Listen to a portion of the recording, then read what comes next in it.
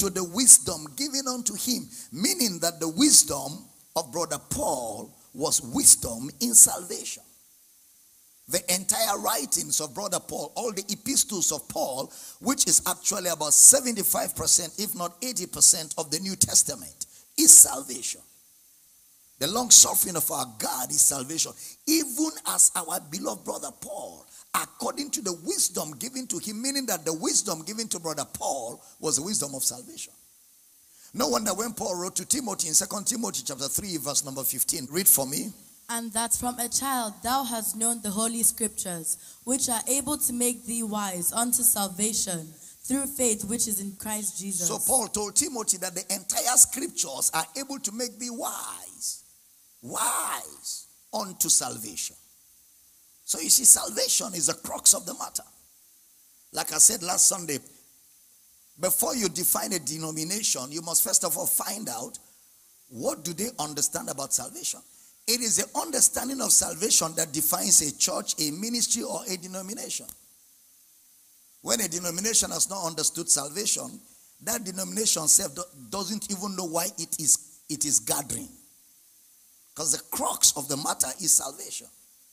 And I'm not talking about altar call. Salvation is bigger than altar call.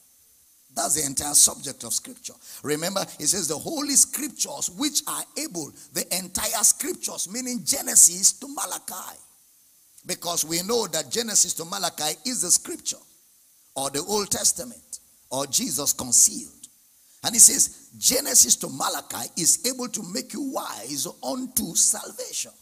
That's the entire mission of the whole Bible. The writings of Paul, salvation. Genesis to Malachi, salvation. The whole Bible, salvation. That's the crux of the matter. So a believer that does not understand salvation doesn't even know why he's called a believer. And it is very possible that he's not a believer. It's very possible he's not a believer. He's just wearing a title that is not validated. Because salvation is very key. Read for me Luke chapter 4, verse number 6. And the devil said unto him, all this power will I give thee, and the glory of them, for that is delivered unto me, and to whomsoever I will, I give it. Now that was not a lie. That was not a lie. And Satan was not trying to say what was not true. That was true. Satan became the god of this world by Adam's transgression. Adam transgressed and handed over to Satan the authority and dominion that was given to him in the beginning. That's why Satan now said to Jesus, for it was delivered unto me. That means I am in possession of it. And whosoever I will give it.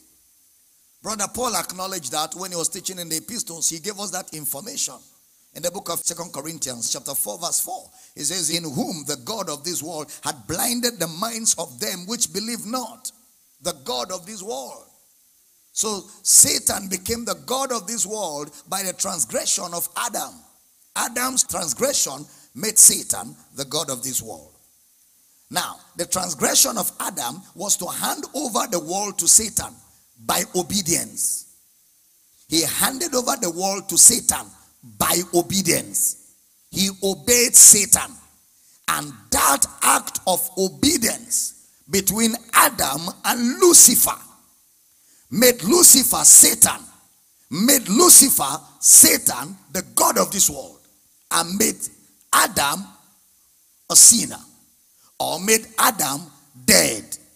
Remember, the day you eat of it, you shall surely die. Death there is not extinction. Death there is separation. Because even after he died, he was still moving. He was still walking around. So it wasn't extinction, it was separation. That was the death. He was separated from God and connected to Satan. So Satan became his God, or Satan became his Lord. That's the fall. That's the fall. And then Satan actually took dominion over everything, including the angels. In Hebrews chapter 2 verse 8, now we see it clearly put by the writer of Hebrews. Thou hast put all things in subjection under his feet. Talking about man, so that you know it's man we're dealing with. Let's get back to context, verse 6. But one in a certain place testified, saying, What is man that thou art mindful of him, or the son of man that thou visitest him? 7. Thou madest him a little lower than the angels. Thou crownedst him with glory and honor, and didst set him over the works of thy hands. 8. Thou hast put all things in subjection under his feet. For in that he put all in subjection under him, he left nothing that is not put under him. But now we see not yet all things put under him. But now we see not yet all things under his feet.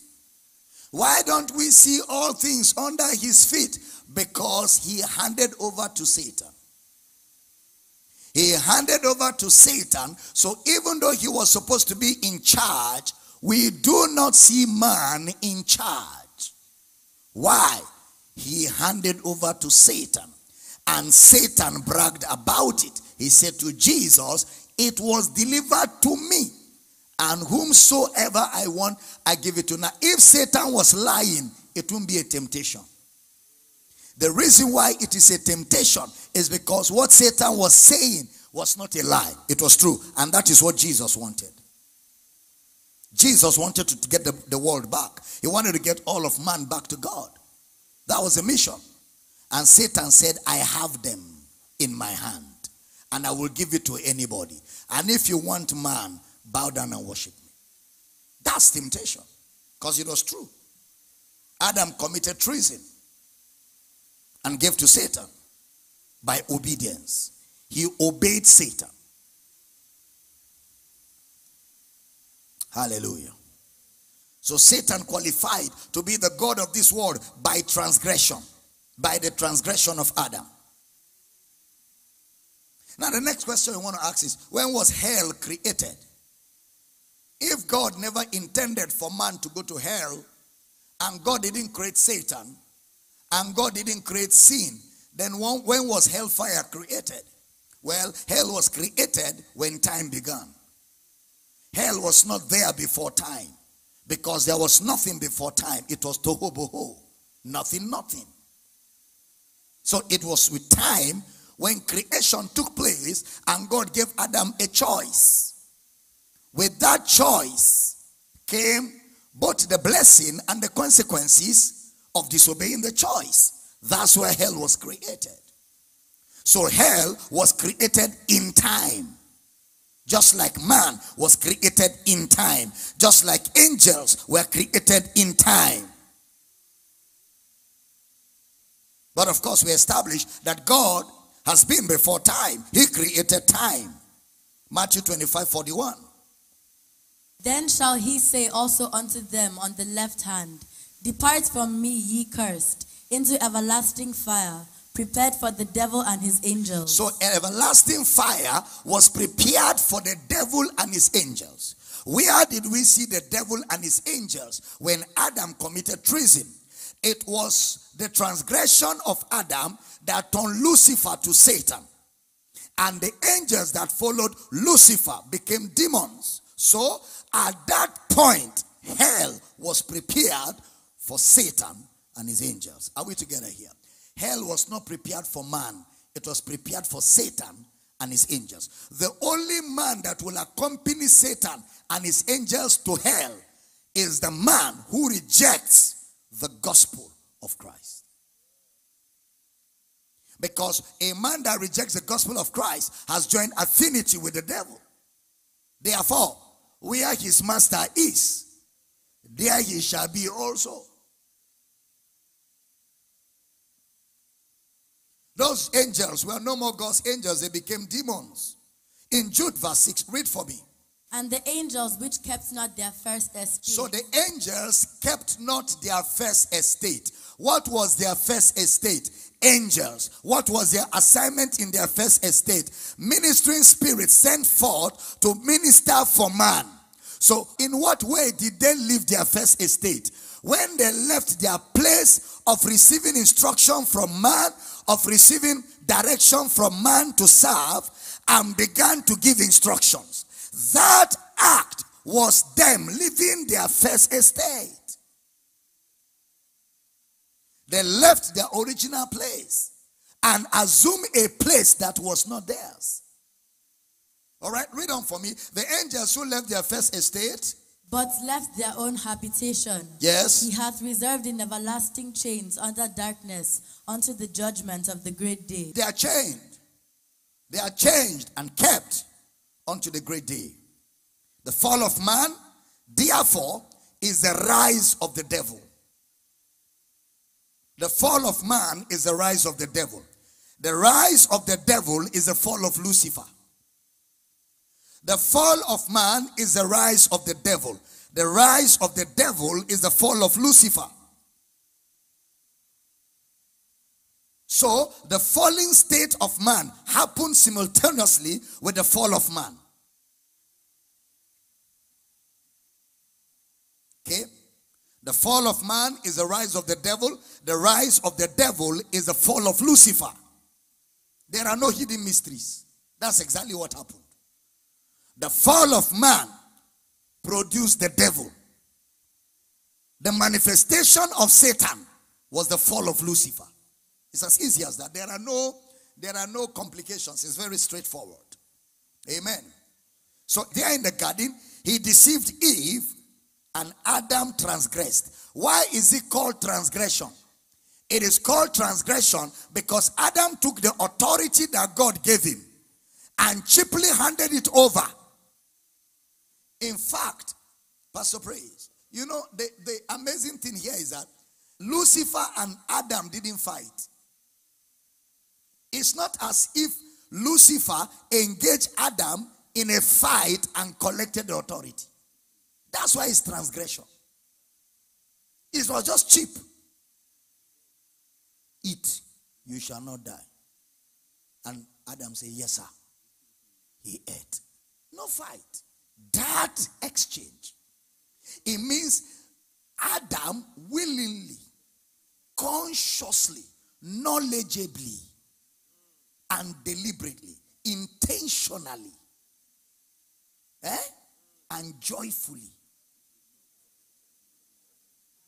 handed over. That's why it's transgression. That's why the Bible says Eve was not deceived, but the man in the transgression. Praise the Lord. The man where? In the transgression. Praise the Lord. The man in the transgression. Adam transgressed, gave the authority to Lucifer. Now, follow me carefully. Genesis chapter 3 and chapter 2 is not like 24 hours. It was not like God told Adam, the day you eat, you shall die. Then tomorrow, Adam ate. No, there was time. It was over a long period of time. It's not bam bam. No, there was time. This happened over a period of time. And when that happened, humanity was found in sin under the authority of Satan. And that was what brought about the manifestation of the plan to save. Okay? Even though man was not yet saved, but there was a plan. So Satan existed when time began. And God created man to be in charge of everything, including angels. All right? Now, please listen carefully. God did not pre-plan Satan. Satan was not pre-planned by God. 2, God did not send Satan to tempt the created man. God did not send Satan to tempt Adam. God created everything good, including Lucifer. But Lucifer left his estate as an angel and gave instructions. How do we know that angels were not supposed to give instructions? We have read Hebrews 1:14. Look at Psalm 103 verse 20 for me. Bless the Lord, ye his angels. Yes. That excel in strength. That excel in strength. That do his commandments. Their job is to do his commandments. Hearkening unto the voice and of to his hearken word. to the voice of his word. Their job is not to give instructions. Their job is to do his commandments. Their job is to hearken. That was their job. To minister to man. To minister for heirs of salvation. To hearken. And to do his commandments. But they left their estate. See? They left their estate. Bless the Lord, his angels. That's why people who worship angels are just a bunch of illiterates. Angels are servants. Angels are not supposed to be worshipped.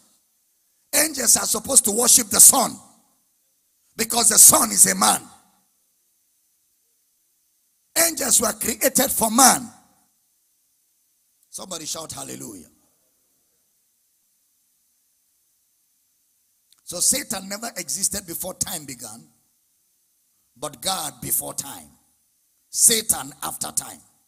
Man began with time. So listen, God before time, man with time, Satan after time. Meaning that man is older than Satan. Man was before Satan. Teaching? Yes. Man began with time. Genesis 1:26. Let us make man. Chapter 2. God created man. God formed man of the dust of the ground.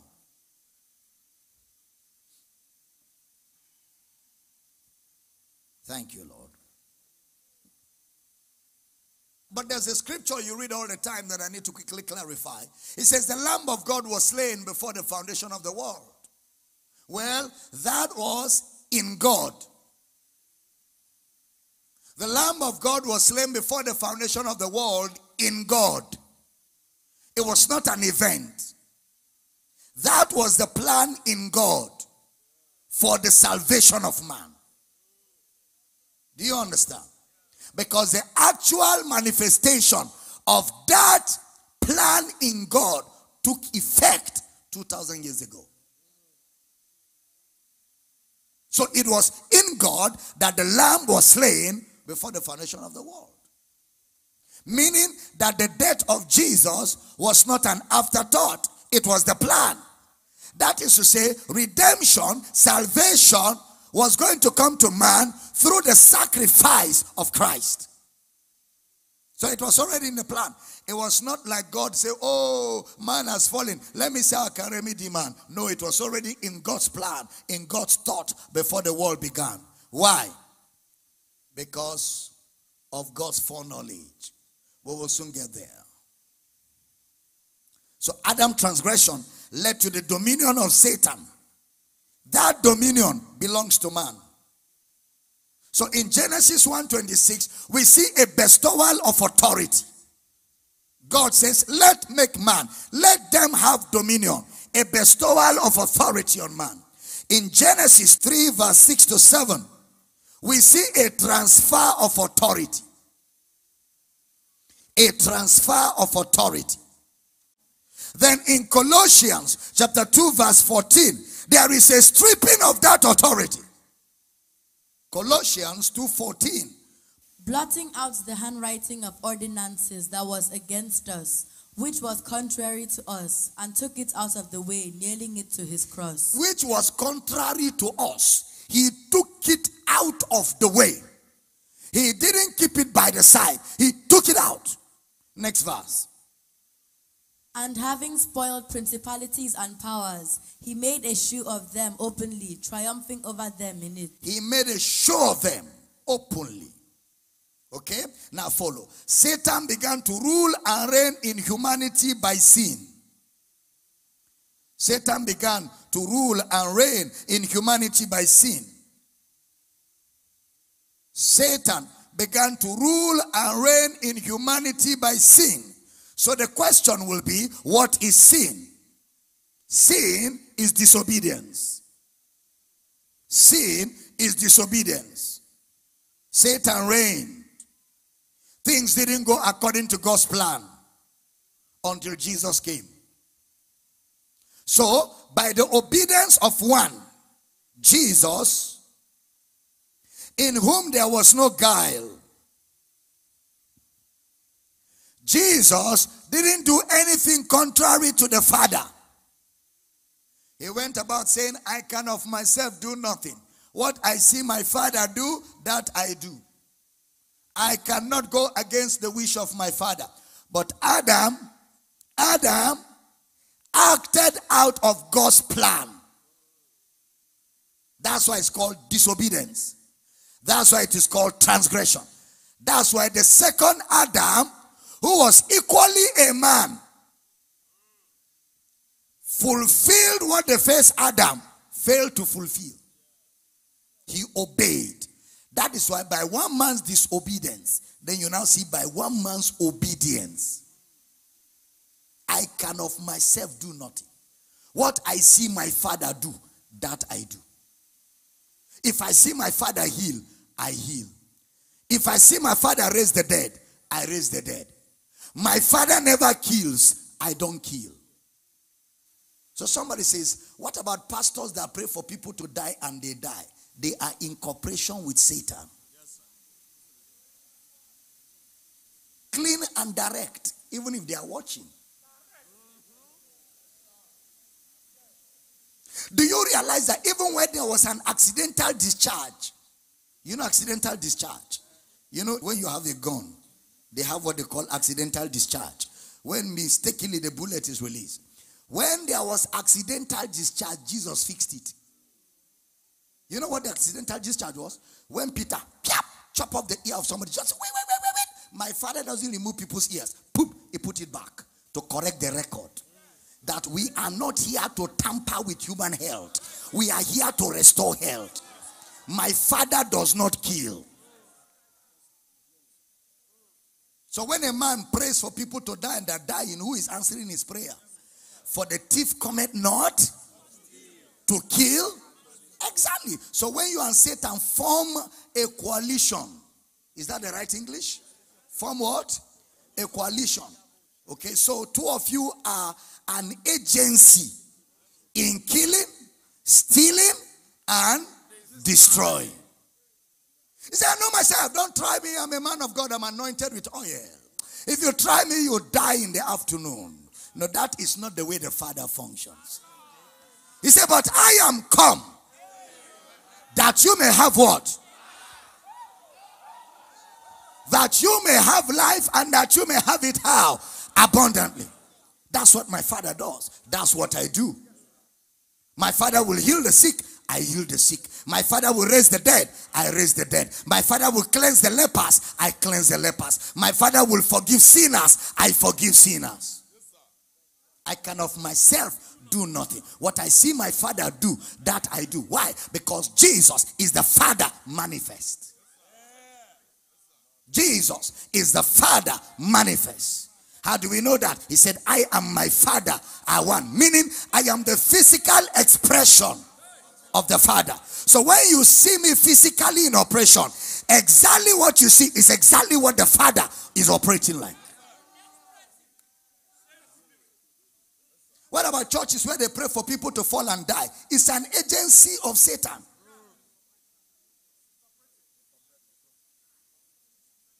Because the Father doesn't want anybody to perish, but that all native doctor, witches and wizards, evil people, that all, didn't he say, I have no delight in the death of the wicked? So why should a pastor be praying for people to die when he should be getting people saved? That reveals who the pastor is working for.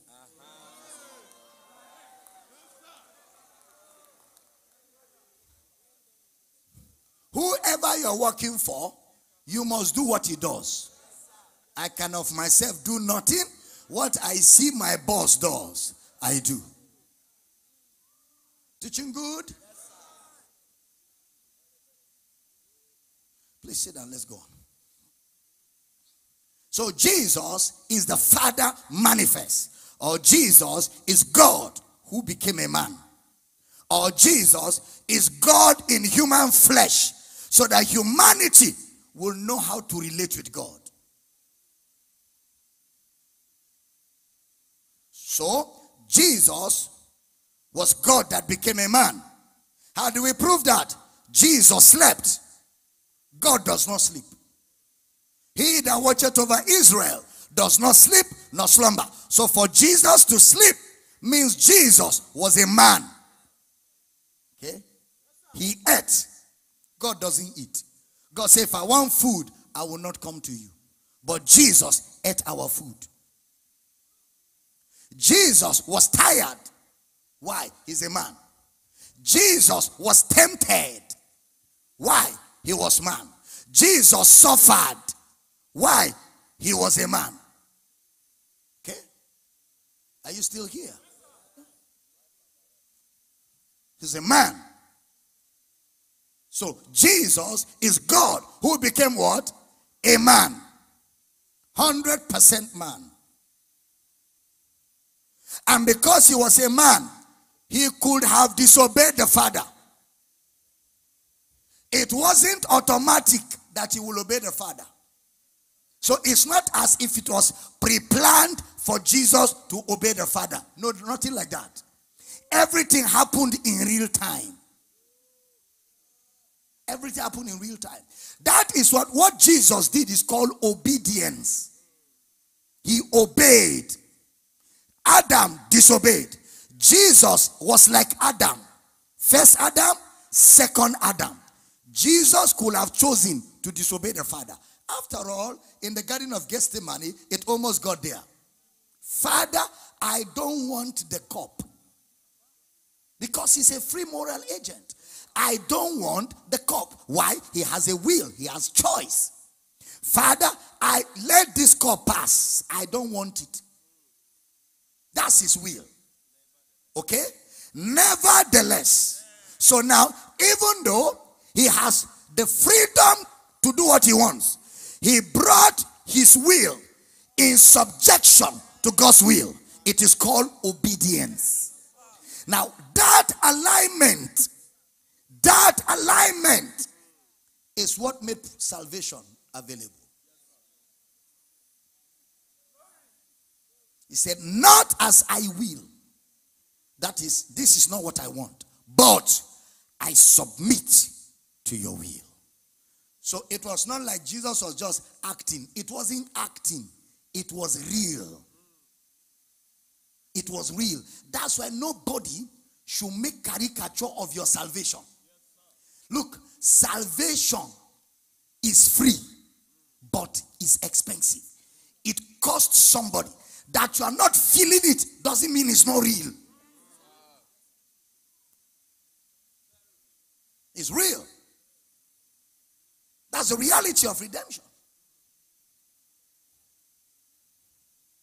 First Adam, second Adam, last Adam. First Adam, second Adam, last Adam. Now, what is first Adam?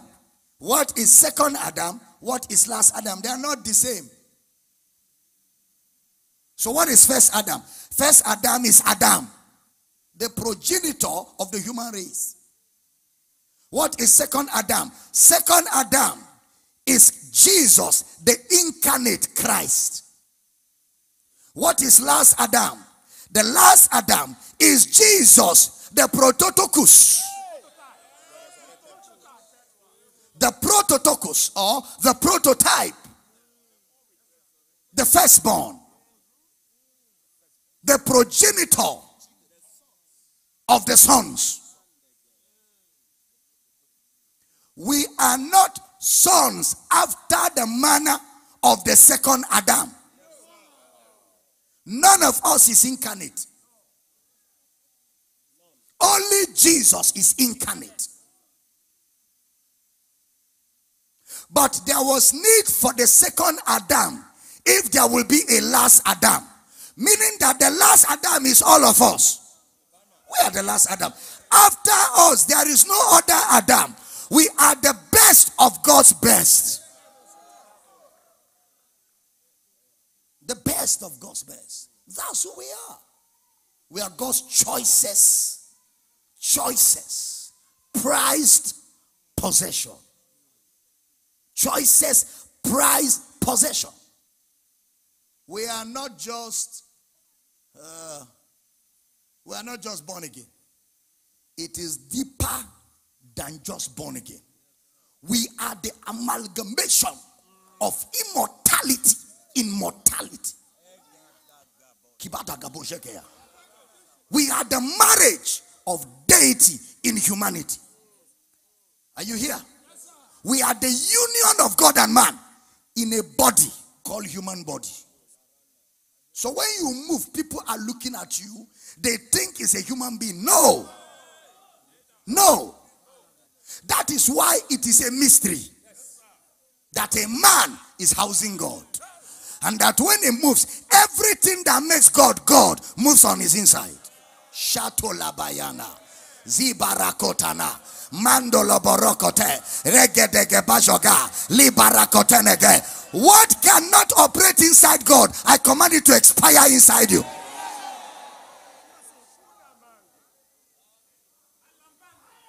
Mento latana.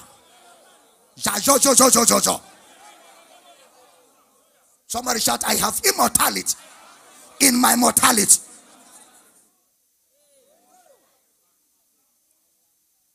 It's a mystery that man houses eternal life. You know what eternal life is? Eternal life is God. That word eternal life is God. It's another name for God. Oh, 1 John 5:20. And we know that the Son of God is come. Say we know. Touch your neighbor, say knowledge. Say to your neighbor, the kingdom thrives on knowledge, not feelings. So ignorance is your own doing in this kingdom. And we know, not we think, and we know, not we feel. Grace and peace be multiplied through the knowledge. We know.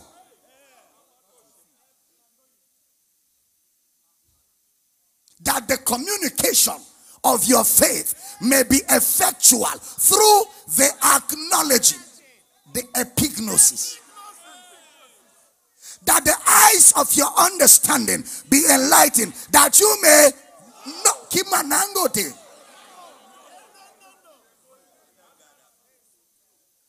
There is zero tolerance in the kingdom for illiteracy.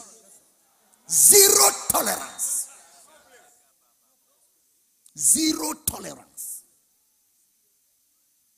That is, it cannot be accommodated. God is a God of knowledge. Imitate your father. Read on. We know that the Son of God is come and hath given us an understanding. So now we know that the Son of God is come. And the next thing he did as he came is to give us an understanding. Read on. That we may know him that is true. That we may know him. Not that we may know about him. That we may know him, not about him. There must be kebatona. You and Jesus must see face to face. This is not CRK. And we know him, not that we know about him.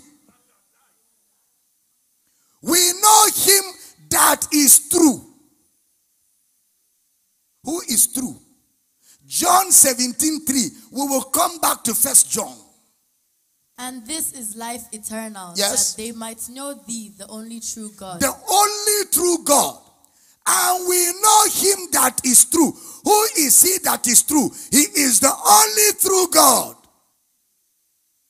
Now, who is the only true God? Read on. And Jesus Christ, whom thou hast sent. Which is Jesus Christ. The only true God is Jesus Christ. If you don't know Jesus, you don't know the only true God. Outside Jesus, there is no God. The only, not one of the true gods, the only true God, which is Jesus Christ, whom you have sent. Who is the only true God? Jesus Christ. So get back to 1 John 5:20. Read for me. The true God. And hath given us an understanding. Yes. That we may know him that is true. That is true. And we are in him that is true. Kamanto Leanta. We are in him that is true. So we don't come to his presence. We carry his presence because we are in him.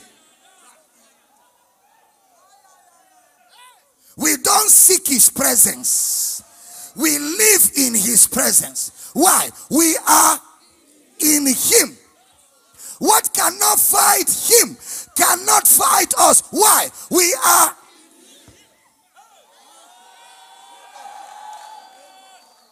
Am I teaching here? Okay. We are in him that is true. Read on. Even in his son, Jesus Christ. Now, that him that is true, his name is Jesus Christ.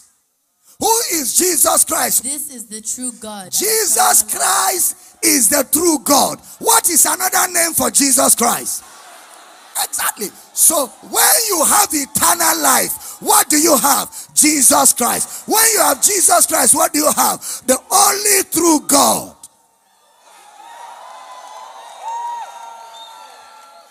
Do you have eternal life? What do you have? Jesus Christ. Who is Jesus Christ? So, can God be sick? Can God be poor? Can God be frustrated? Bataleyana, Jejula nega, Breye korada, Bolato bala, Egegeya no kaka, Broyakele negaga. Whatever does not look like God in your life, I command it to be flushed out. Flush out. Flushed out. Flushed out. Flushed out. Whatever is responsible for those swollen legs, I command it to be corrected. Legs be normal. Everything swollen. Swollen heart, swollen liver, swollen kidneys, fibroids, tumors. As your amen is coming like thunder, I command it to melt out. Melt, melt, melt, melt, melt. Lift your hand, say, I have immortality in my mortality. Say, I house eternal life. I cannot be sick.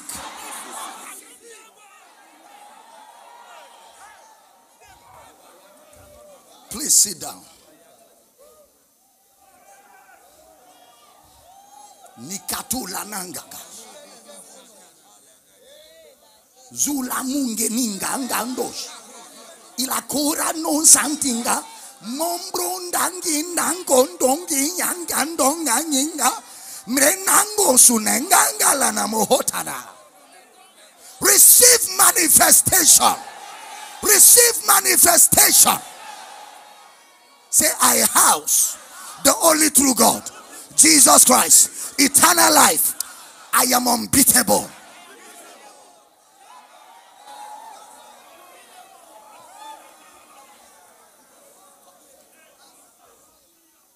Jesus is God who became a man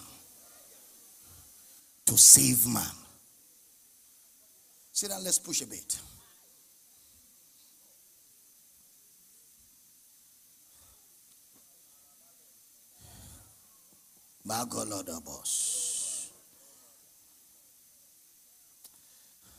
Adam was the image of God. He was God on the earth. He had dominion.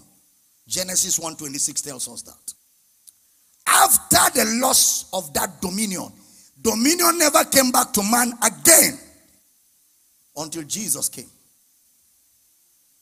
Genesis 1:26 to 28, God created man in his image, in his likeness, blessed them and said, be fruitful, multiply, replenish, subdue the earth, and have dominion. Male and female created he them. Psalms chapter 8 verse 4, Psalm began to interrogate Genesis. What is man that thou art mindful of him, and the son of man that thou visitest him? What is man? Why are you mindful of man? There's something about man David was trying to figure out. What is man? Hebrews chapter 2 now gives us an answer. Verse 6 where we read. We're going to read it again. But one in a certain place testified, saying, what is man that thou art mindful of him, or the son of man that thou visitest him? 7. Thou madest him a little lower than the angels. Thou crownedst him with glory and honor, and didst set him over the works of thy hands. Now wait. Tani Ankosa. What is man that thou art mindful of him? Was an interrogation from a prophet. A prophet knew that the man we are talking about there could not be Adam. Because Adam is supposed to have everything in subjection.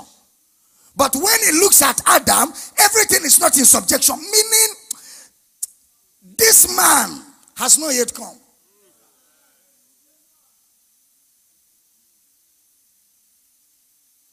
Philippians chapter 2, we shall come back to Hebrews. Philippians chapter 2, verse number 6. Who, being in the form of God, thought it not robbery to be equal with God, but made himself of no reputation, and took upon him the form of a servant, and was made in the likeness of men. And being found in fashion as a man, he humbled himself and became obedient unto death, even the death of the cross. Go back to that verse 6 and give me the Amplified of Philippians chapter 2.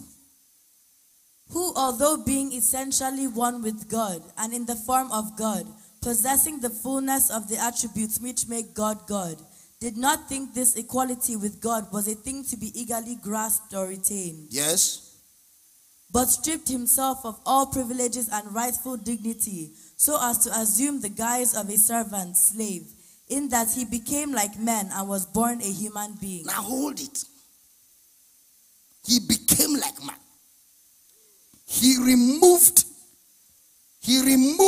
like a cloth that thing that makes him God. Then he took man and put on the same person. If you can't understand that, God will have to help you. Give me my suit. Let me explain. When I say God will have to help you, God says, that's why you are here. Help them. So that's why I'm going to do what I'm going to do now. Because God says I should help you. This is God. Light be. Created man. Bam. God. No Son, no Holy Ghost. All of Son, Holy Ghost in one. God. There's no need for Holy Ghost. No need for Son. So he's God. God in charge. Then man fell. With the fall of man, man has to buy man back. No man can buy man. God loves man and must save man. Nothing on earth could afford it. Clement, come. So God said, as God, I have decided. He removed God and kept God. He took on man, the same person. So God is sitting there as God, and God is wearing man. So he is both God and man in one. Kebatona. But he needed man to save man. And he needed God to still be in charge. So as God, he's in charge. But to save man, he becomes man. It's called incarnation. That's why even Mary cannot explain how she got pregnant. Because it's beyond humanity. It's beyond humanity. The pregnancy of Mary was a miracle. That's the only language that can explain it to you right now. The only way we can say it was that Mary became pregnant by a miracle. Finish. Because it was God wearing man. So that as man, he will go through the path that man needs to go through. And pay the price that man needs to pay. So that he can restore man to where man ought to be. Where all things are subject to man. Am I teaching? Okay, read for me Hebrews where we are. Chapter 2 verse 8. Thou hast put all things in subjection under his feet. Including angels. All things have been put under man. For in that he put all in subjection under him, he left nothing that is not put under him. Yes. But now we see not yet all things put we under him. We do not see all things put under him. Why? Man sinned. What was the plan? Let them have dominion. But that dominion cannot be seen. Why? Transgression.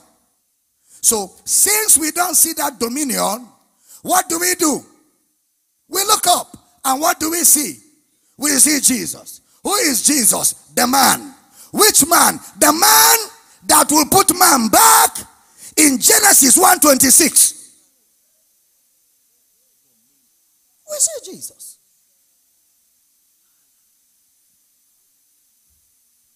We see Jesus. Who is Jesus? The man. Which man? The man I told, let them have. Who is that man that was told, let them have? In that man is male and female.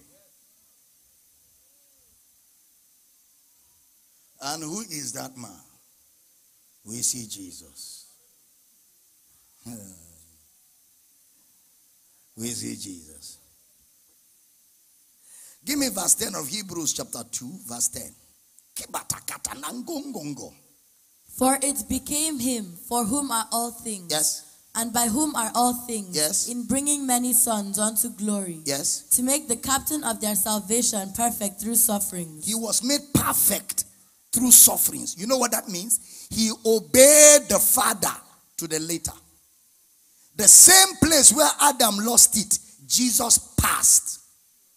He obeyed in every situation. He obeyed. That is why it is called suffering. He put himself in a straitjacket and followed all instruction. Went through all temptations without falling for none. He became perfect through suffering. That is, he passed by being tempted. Okay? Read verse 11. For both he that sanctifieth and they who are sanctified are all of one, for which cause he is not ashamed to call them brethren. So Jesus, the man, obeyed, and in his obedience, all men obeyed. So, he is the sanctifier. We are the sanctified. Both he, the sanctifier, and we, the sanctified, are one. So that separation that Adam brought, Jesus closed back. For which cause he is not ashamed to call them brethren.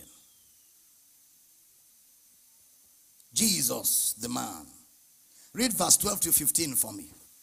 Saying, I will declare thy name unto my brethren. In the midst of the church will I sing praise unto thee.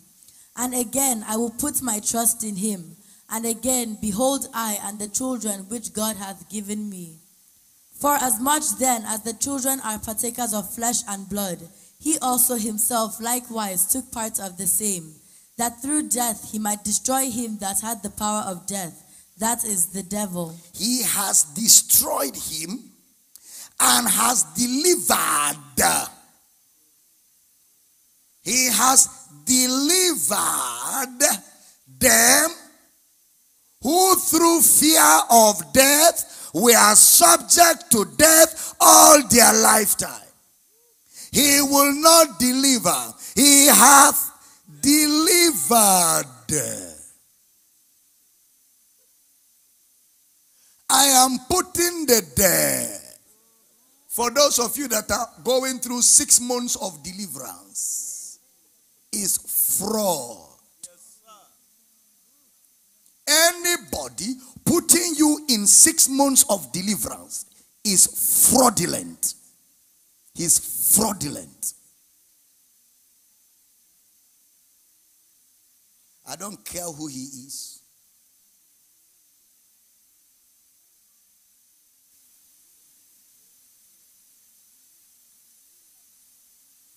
And I don't care the dreams you are having. Who don't dream?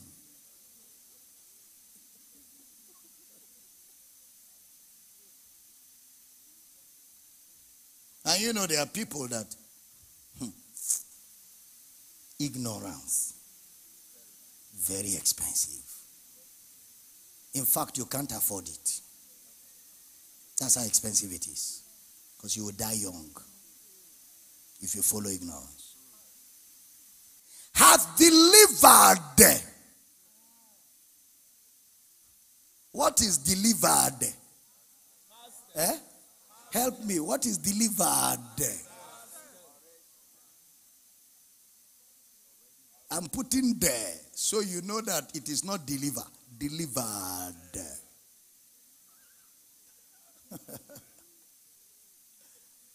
You don't get delivered twice as a Christian.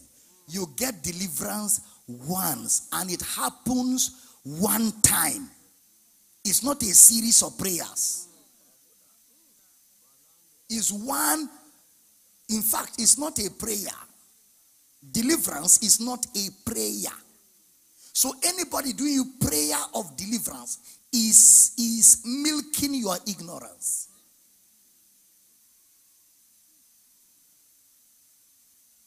Deliverance is one time, and it happens at the moment you believe the message. Some say, but I'm still feeling one kind. Your feelings are not doctrine. Your feelings are not doctrine. All scripture is given by inspiration of God and is profitable for. So, scripture, which is superior to your feelings and dreams, says, who hath delivered?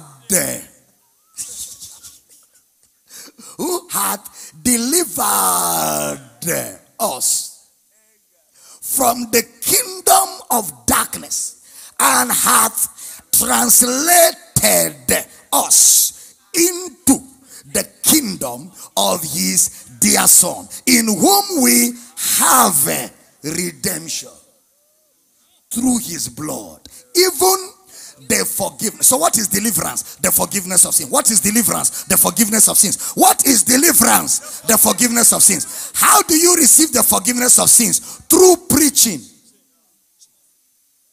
Acts 10:38. Read for me. How God anointed Jesus of Nazareth with the Holy Ghost and with power, who went about doing good and healing all that were oppressed of the devil, for God was with him. All right. Acts 13:38. Be it known unto you, therefore, men and brethren, that through this man is preached unto you the forgiveness of sins. What is preached unto you? So what is forgiveness of sins? Deliverance. How is it given to people? By preaching, not prayer.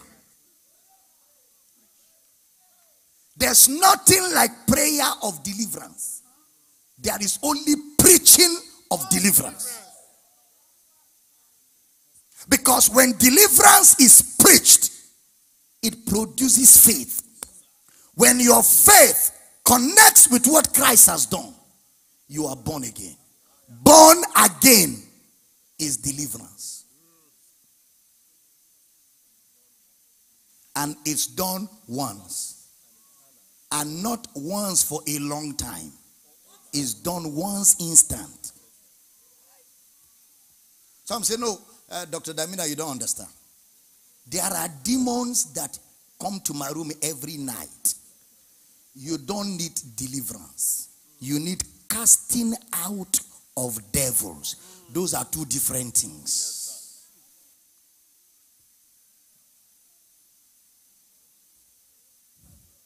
There is a difference between deliverance and casting out devils.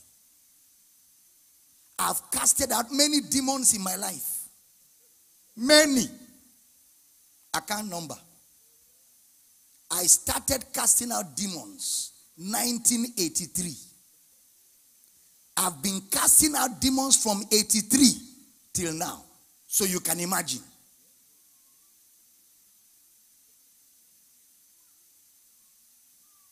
You can imagine. I terrorized demons so much at a particular time in my life that I would just enter a place. People will start shouting, "Have you come to torment us? Have you?" I have not said anything. They were under. Everywhere I was just looking for them.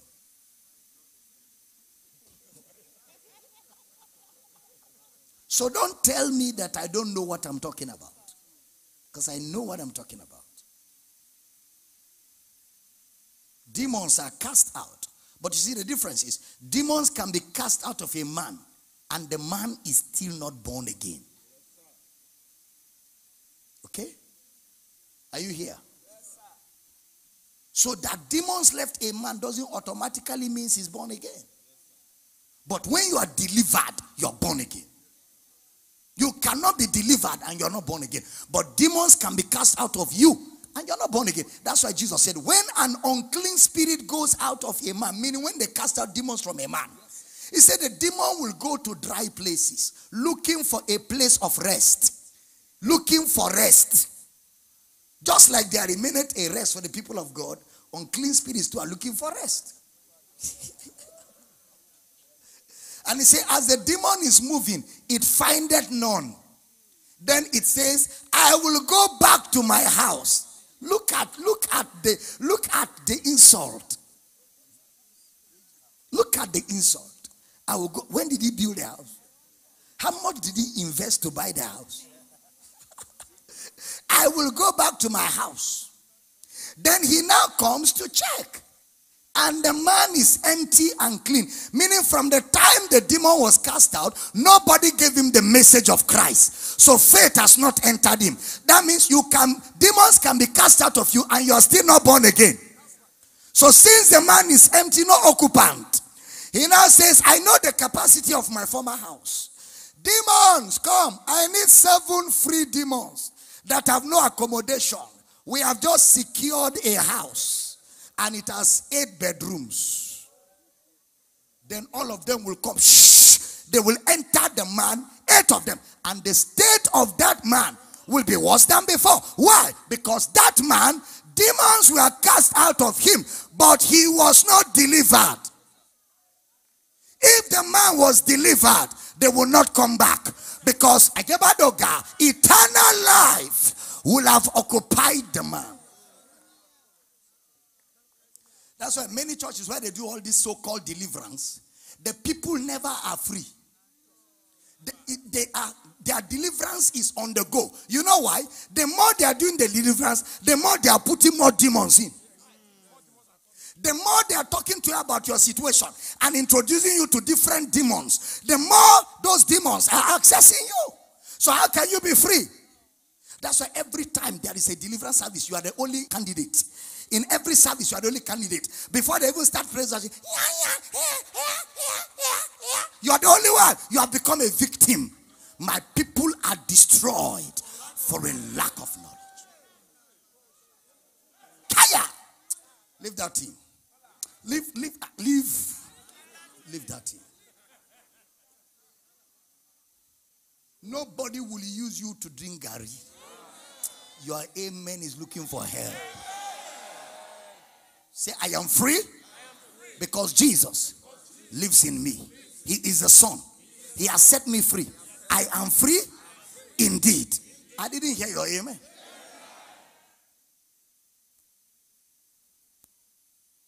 The gospel is preached. Forgiveness of sins is preached. What is preaching? Your sins are forgiven. How? By the death, the burial, the resurrection. How? The death was my death. The burial was my burial. The resurrection is my resurrection. That identification enforces the reality of the finished work in the heart of a man. Listen carefully. Let me round up. Are you blessed? Yes, let me round up this service. The fall of Adam was a legal issue. It's not a sentimental issue. The fall of Adam, it was a legal issue. So you can't cry and be free from sin. You didn't hear me. There's no amount of cry you will cry and be free from sin. It's not a sentimental issue. Neither is it an emotional issue. It's a legal matter. Have you ever seen anybody go to the court of law where he's convicted as a criminal and he cried and the judge changed the sentence? Have you ever seen? No, it's a question. Have you ever seen? Okay, if you think it will work, go and steal this afternoon. I give you permission. And steal in a way you will be arrested. Let them take you to Ibawa barracks for one night and let them charge you to court. We will all come on that day to that court. We will join you to cry. Let's see the judgment the judge will give. There is no sentiment in legal issues. In legal issues, only facts and evidences suffices. Leave that thing. You think because you're crying, you think that's why God is forgiving you? Cry till you die. If not for Jesus, you'll be in the hottest part of hell. Where the fire is coming out from, that's where they will drop you. If not for Jesus. Leave that in. Thank God for Jesus.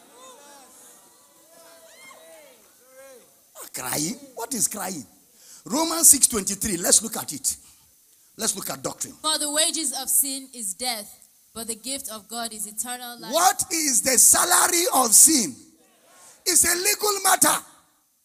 If you work for an office and it's time to pay you salary and they don't pay you, is it right? You can sue them. You can sue them because your salary is your salary. When you commit sin, it is legal for you to be paid. You must be paid. No. You must be paid. If you don't come for the salary will come to you. It's a legal matter. When you sin, you must be paid. What is your salary? Debt. There is no two ways about it.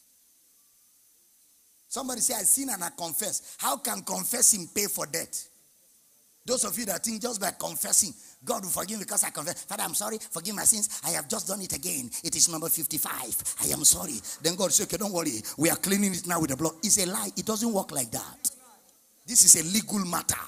This is what? The only way you will be settled after sinning is what? Death. Take it. There are no two ways. You can't break the scriptures.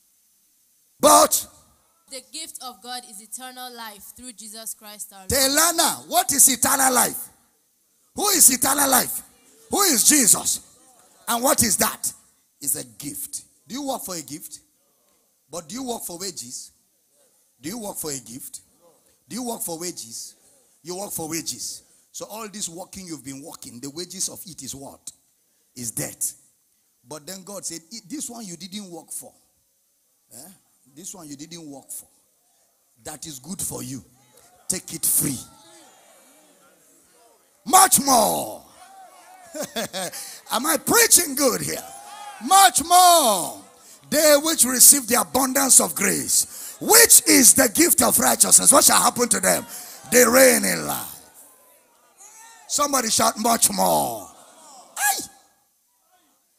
Now, sit down. Let's settle the matter. I'm closing. Just sit down. Let's settle. Can we settle this matter? So all have, and the wages of sin for all. So everybody has received their salary. Okay? So then now, Hebrews chapter 9 verse 26 then 27. For then must he often have suffered since the foundation of the world. Yes. But now once. How many times? Once. Go ahead.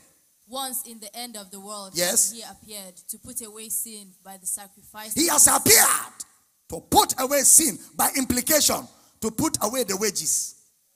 To put away sin, and by implication, to put away the wages by crying. How? By what? Why can't he just wish it away? Why can't he just confess it away? Why can't Jesus say, okay, man, we have sinned against your God. We have sinned. We are sorry. Take away the cup. We are sorry. God will say, okay, you have confessed. No problem. You can now go. Why? It's a legal matter. And in legality, you must pay the price. You must. The best any court of jurisdiction can do for you is to reduce the sentence. That's the best they can do for you. But if it is serving, you will serve it. Except you have a lawyer who understands the loophole of the law and has been able to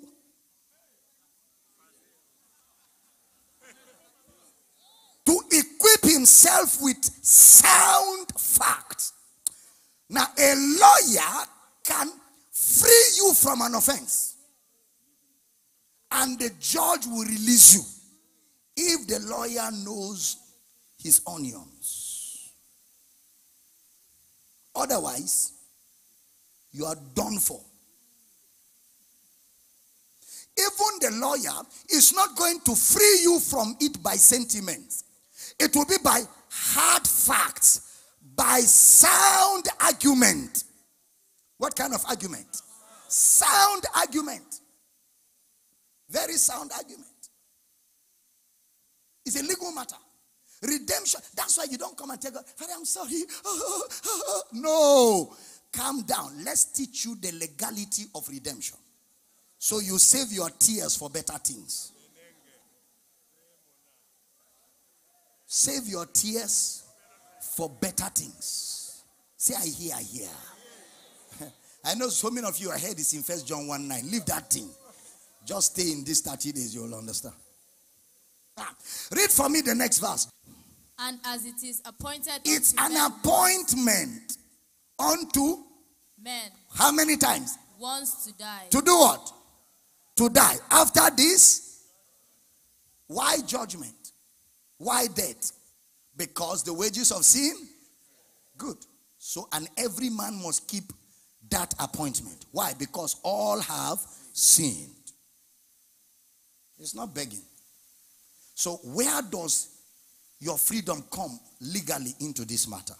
Hebrews chapter 2 verse 9.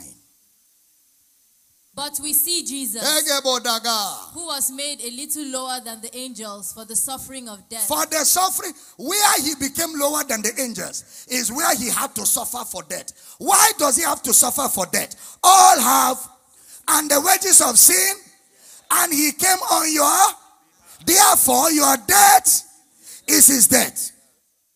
Okay, for the suffering of death. And what is the next thing that followed that?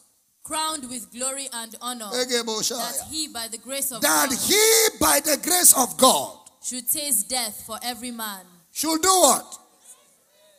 So who did Jesus die for? For everybody. So what is the grounds for you to be free from sin? That you cried? What? So the death of Jesus was your freedom from sin. So the next time Satan say you are a sinner, tell him, idiot. Have you forgotten what happened 2,000 years ago? I died in Christ and I rose again. Get out of my face. Who was delivered for our offenses and raised again for our justification. That's why based on that, forgiveness is preached. Based on that, we now preach forgiveness. You are forgiven. You are forgiven. You are forgiven. Why? The price has been paid in full. Did I preach good? Jump on your feet, walk to 4 or 5 people, tell them, I'm totally forgiven. Completely forgiven. Eternally forgiven. Forgiven how? Is there anybody officially forgiven here? How long are you forgiving for? No, wait. How long are you forgiving for? Are you sure? Forever. Forever. What about your past mistakes? Huh? Are they also forgiven? Why are they forgiven? Because the death of Jesus was backdated. You're not hearing me. Jesus died 2,000 years ago. But in that death, the price he paid was carried from Adam. Every sin from Adam, all was carried through Abraham, Isaac, all the sins of the Old Testament people. It was dumped on Christ. So he carried the sins of the transgressions of the past on his head. Then he now took the sin of the present. Forgive them, they know not what they are doing. Okay? Then God now zoomed into the future. Because it was one death. It was one death and for all. So God zoomed into the future in his foreknowledge and calculated what every man was capable of committing, then multiplied it. He went ahead of time, covered your children, your children's children, until the end of the age. Then he carried that, brought it back on Christ. So he carried the sins of the past, the sins of the present, the sins of the future on his head. That is why it was by that one death. By that one death. That is why that death, he died. He didn't die. He died. He died. Now when he rose, the forgiveness was for the transgressions of the past, the present, and that is why anybody who believes the gospel is saved, because it covers for the future. As you stand right now, God is smiling. He looks at you and is happy that his dream from the beginning of time has been fulfilled in you. The last Adam. Where is the last Adam? Where is the last Adam? Lift your right hand and shout, I am forgiven. Completely forgiven by his death, his burial, his resurrection. I stand saved, sanctified, eternally. I do not have any doubt in approaching God. God is my Father. He lives in me. I live in him. Now throw your 2 hands up to heaven freely. Shout, Abba Father. No, some of you didn't do it like children that belong to their father. Throw your hands up. All right? Shout, Abba Father. Thank you. You live in me. I live in you. We cannot be separated. What cannot fight you cannot fight me. You cannot fail. I cannot fail. You cannot be sick. I cannot be sick. You have justified me. I am forever justified. If there's somebody like that, let your clap and shout. Celebrate your redemption. Celebrate your redemption. Celebrate your redemption. Celebrate the forgiveness of sins. Celebrate the nature of God in you. We trust that you have been blessed by this message. For these, other messages, and books by Dr. Abel Damina, please call +234 806 800 9939 or email powercityoffice@gmail.com.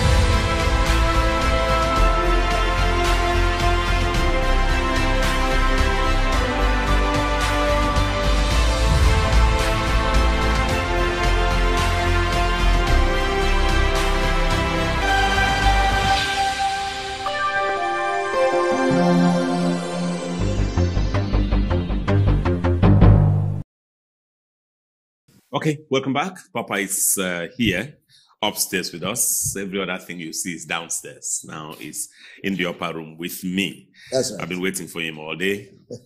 Baba. I like the fact that, I ran away from Baba because they were, people were asking me too many questions. But many of our international audience members are calling you Baba more now. So what do we do? I don't know. Leave that to you. So Baba, it's so nice to see you so tonight. Good to be with you, Mr. Bush. Dr. Abel Damina. What a Thank blessing. you. Thank you. Okay, yes. So we start from you without any further ado. Sure. Good evening, Baba and Mr. Bush. I really enjoy Baba's teaching. But Baba, I want you to please pray for me. I have had stillbirth twice. So I want God to bless my womb with twin babies, and I don't want affliction to rise again. God bless you. Oh, what's the name? Nseobong. Father, we pray for Nseobong right now. We rebuke whatever is responsible for stillbirth, and we ask for a miracle. In the name of Jesus, Amen. Receive the miracle now. Amen. In Jesus' name. Amen. Okay, still from you, Edidion. Please, Papa, how do I make my supplications known to God according to Philippians 4:4? Well, you make them known by making them known. You pray in faith and receive by faith. Like I always say, the problem is not with God giving. It's always with man receiving, because God gives you everything. He has already given you everything in Christ. However, I will advise you, because you're in New York, it's easy for you. Stop by Power City, ask for my series on prayer. It's 30 hours. It will teach you how to supplicate effectively on any issue of life. It's 30 hours of teaching on prayer. Just stop by and ask for that series. It will help you. Okay. Papa, still from Uyo, Sunday, Daniel, writing from here, says, Glory, greetings, Papa Damina and Apostle Michael Bush. Papa, you're doing great. I pray for divine protection, long life, and prosperity for you and your family. Papa, please don't be offended by my question. Does speaking in tongues expire? I'm asking this because there was a popular tongues you used to speak, which received great attention globally, but with time you stopped speaking it. Ikotabaya. Ikotabaya. Okay, Ikotabaya. Okay, yes. He wrote it like it's an Akwa Ibom thing. And he goes on to say, and he says, Papa, also explain Jeremiah 46:25. No, tongues don't expire at all. Yeah, they are spiritual stuff. They don't expire. However, because you grow as you keep speaking, diverse kinds of tongues flow through you. So you find out that you speak one particular kind of tongues, and after a while, you're speaking another type. Doesn't mean anything like expired. The reason why it gained attention is because my media department caught those particular tongues and kept playing them and playing them and playing them. Otherwise, nothing expires in the spirit. Ikotabaya. Okay. Yeah, it was 130 days of glory, the end of it. Okay. That those tongues came out. Okay. Other parts of Akwa Ibom State now are review. We'll go to Ikorekpene. Good evening, Dr. Abel Damina. Thank you, sir, for the good work you have been doing. Please, did Jesus baptize other people soon after his baptism by John? Please, doctor, explain the place. John 3:22-25 and John 4:1-2.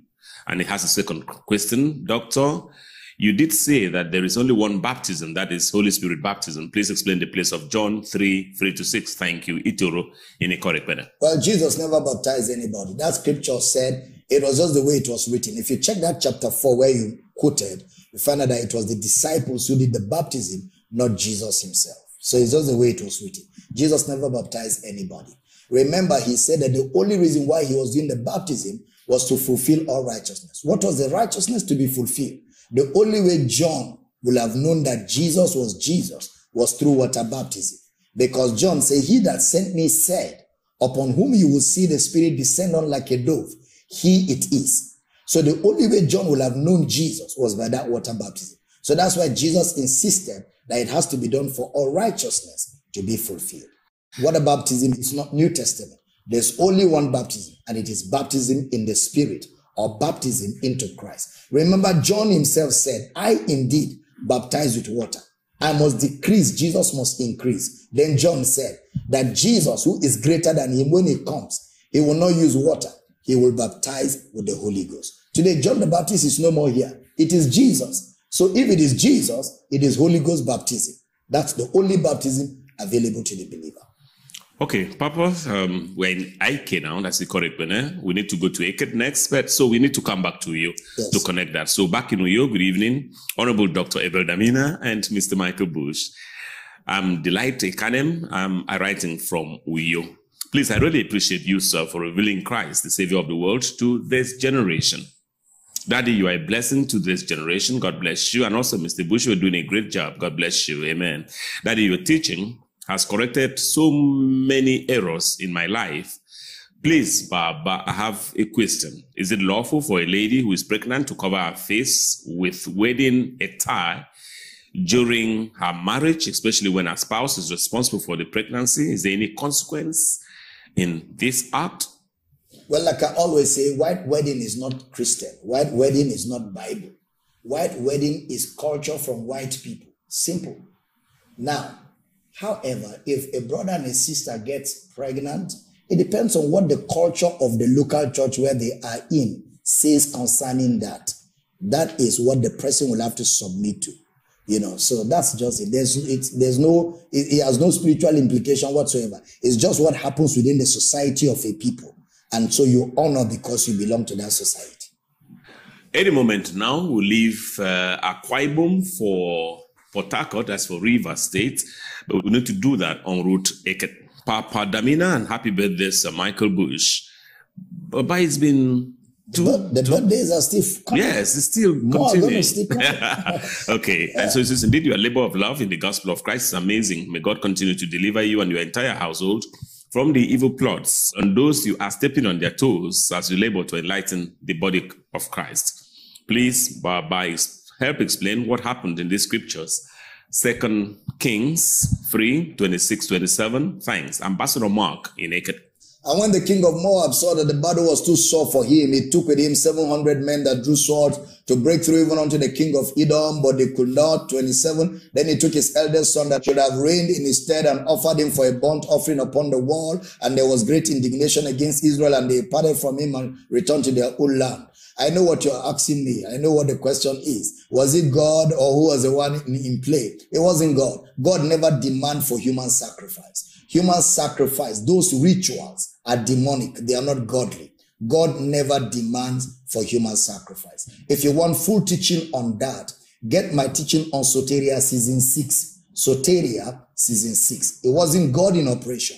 It was some deity in the Old Testament. Because of the human sacrifice involved, evil spirits got involved and, dismantled things and made things happen in that battle. All of you must always remember that when you read of battle between country and country in the Old Testament, it is not God. It's like America today going to war with another country. It is not God. These are activities between human beings. And when such things happen, the people with the greater advantage are those that have the greater weaponry, the greater power, the greater army strength, and the greatest strategy. They are the ones that will win such a thing.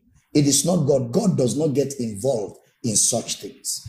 Okay, let's go to next door, River State, Port Harcourt. Here we come. Greetings, Papa and Mr. Bush. I want to first appreciate you, Papa, for this marvelous work you're doing in the body of Christ.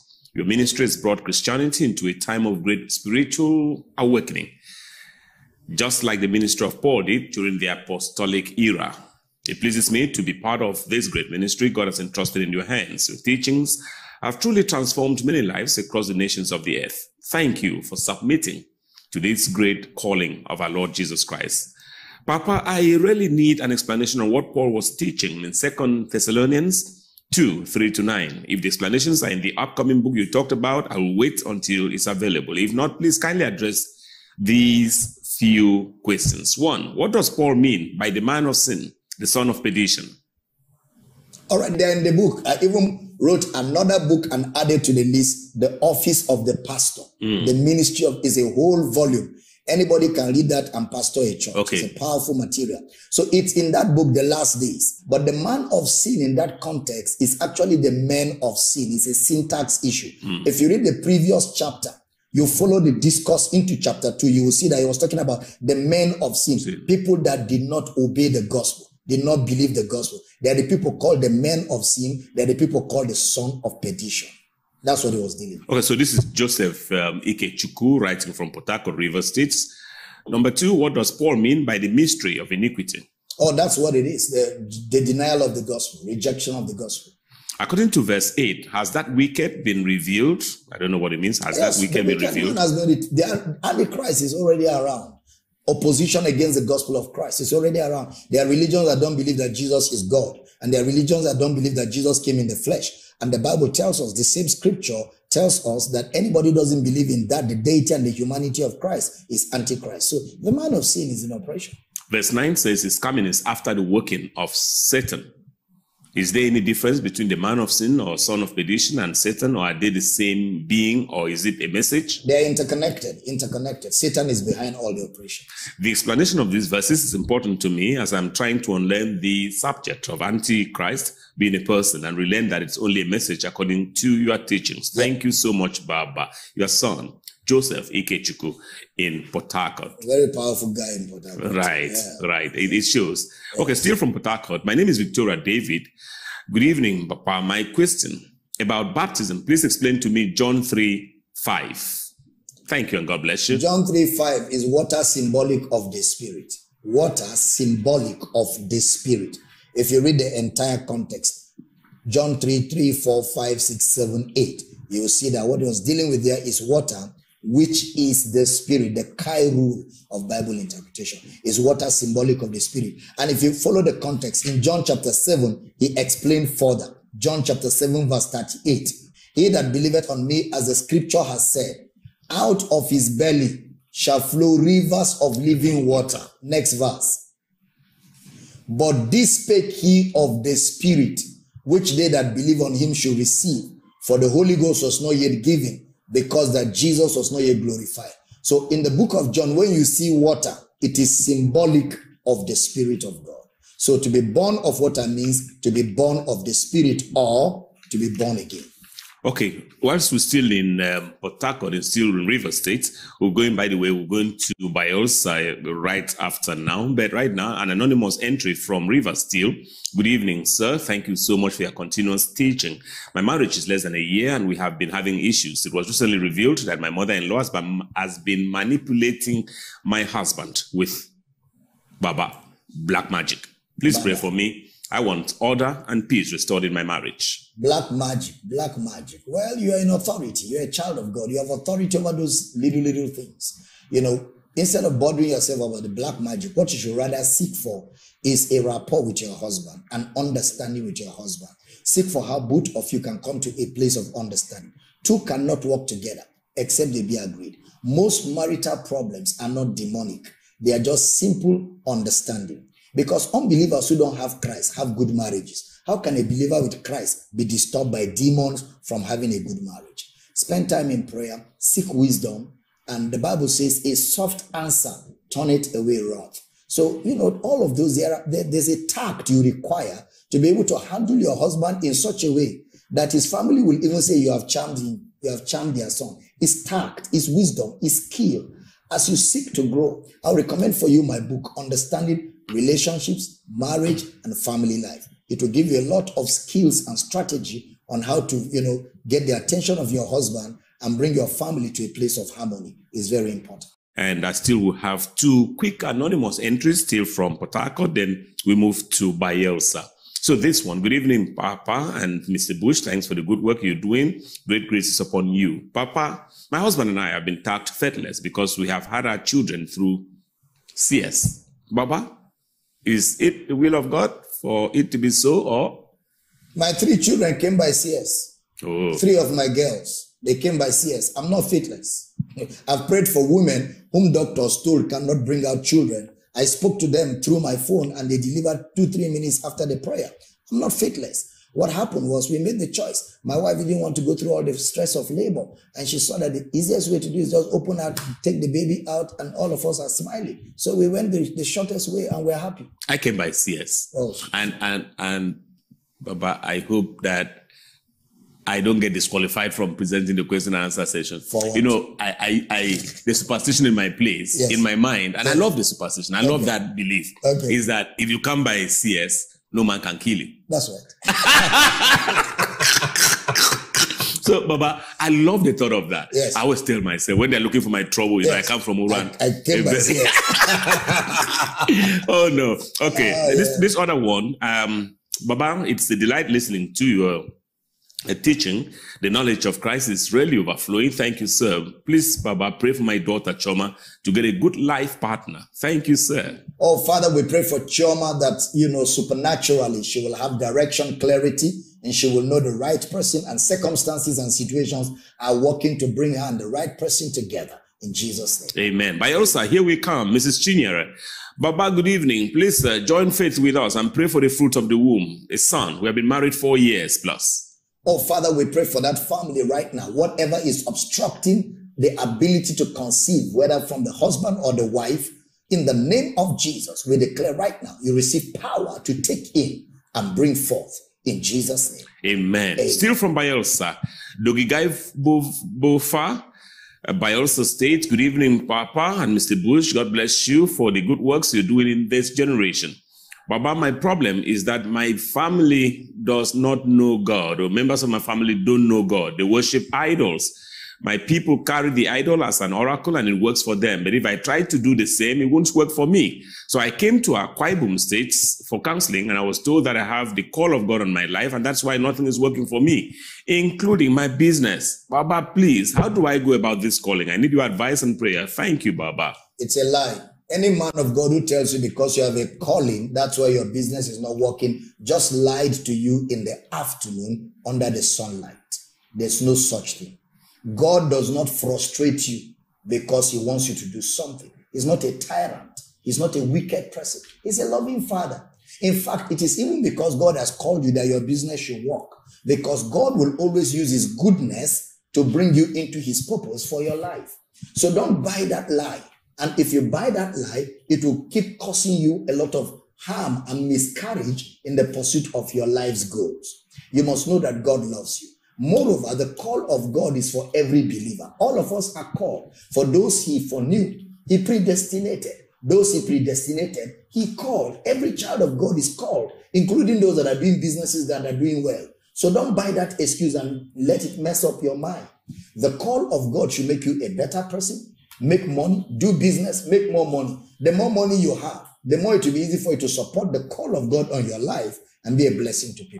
So don't buy that lie. And we pray for your businesses. We pray for your career. We pray for your pursuits. And above all, we command that every mindset that is contrary to God's goodness and God's love and kindness is terminated right now. Clarity comes to you.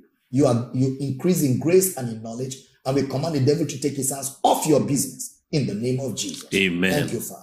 In Jesus' name. So, Baba, God does not frustrate you because he wants you to do something. No. So what happened to Jonah that he ended up in the belly of the fish? Jonah was just symbolic of death, burial, and resurrection. Was it real? No, it was symbolic.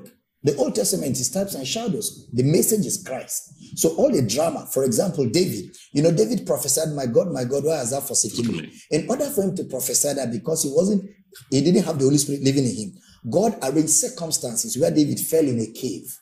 And then in trying to come out of the cave, he couldn't come out. So he screamed that prophecy. My God, why? So that prophecy came out of that circumstance. So in the Old Testament, God allowed circumstances and different situations to get them to prophesy concerning Christ. That's why after they prophesied, they themselves didn't understand what they were saying. But today we can tell what they were saying. Same thing with Jonah. It wasn't because of God frustrating him for anything at all. Okay, from Port Harcourt, River State, let's go next to Ondo. Do we have a caller? Okay, our first call tonight. Hello. Hello, good evening. Thank you for joining us, ma'am. Your name, where you calling from? Go ahead. My name is Rebecca. I'm calling from Orange Road. Go ahead. Good evening, Papa. Good evening. Bless you. Papa, I want to thank you for your sacrifice to the body of Christ. Thank you for all you're doing for us. May God bless you and strengthen you. Amen. Okay, so let's hurry up to Ondo. Pastor Folari Nakintayo. Papa, good evening. Please, I have a few questions. Is it really true that once saved, always saved? How do I help you now? Yes, it is true that once you're saved, you have eternal life. Eternal life means eternal salvation. Eternal salvation means eternal inheritance. Now, the reason why you think you can lose salvation is because you think you saved yourself. You didn't save yourself. Ephesians chapter 2 verse 8. For by grace are you saved through faith, and that not of yourselves, not of yourselves. It is the gift of God, not of works, lest any man should boast. John chapter 10 verse 28 and 29. I give you eternal life, and you shall never perish. Nobody shall be able to pluck you out of my Father's hand. So salvation is eternal. We come back to Pastor Akintayo in Ondo State, but yet another caller now. Hello. Hello. Many thanks for joining us. Your name, go ahead. This is your man, Reverend Sam Ajala. I was just about to tell you, you have not read his question. His question is just behind, in front of me. Yes, go ahead. Intercontinental Michael Bush. So nice to hear from you. Of great honor. Thank you. Yeah. I'm happy to tell you that I'm Reverend Sam Ajala of Methodist Church Nigeria, Osogbo. Okay. And thank God Methodist Church has honored you. Papa, we thank God for your life. Amen. A lot of teachings you have been giving us, Papa. I've answered a number of my questions. My family has always been blessed. My ministry transformed.